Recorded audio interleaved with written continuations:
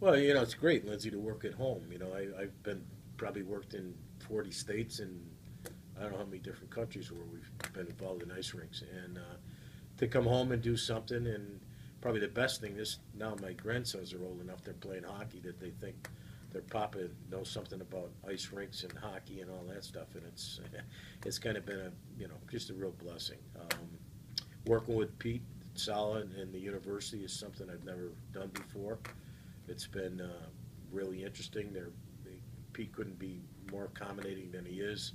I'm very impressed with his place and how he runs it and their capabilities, because we do have a tremendously short time frame to get this done.